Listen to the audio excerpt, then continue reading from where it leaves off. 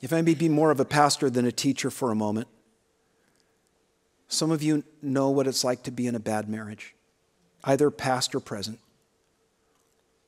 Some of you, many of you have known divorce. And so I know the potential for this to be a painful subject.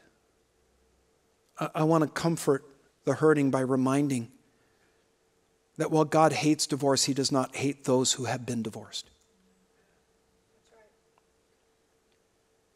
He hates divorce for the pain and for the grief that it causes. But where God sees pain, he wants to heal. God loves marriage. If your marriage has not been the blessing that he intends it to be, don't sour on marriage. Don't sour on it. Ask Jesus to help you love what he loves. Can you start there?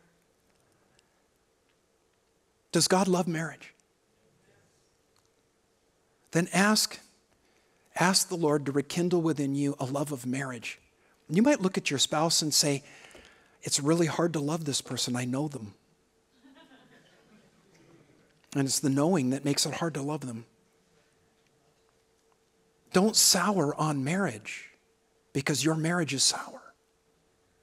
Ask God to rekindle within you a love of marriage. And watch how as he does that, you'll start to see your spouse differently.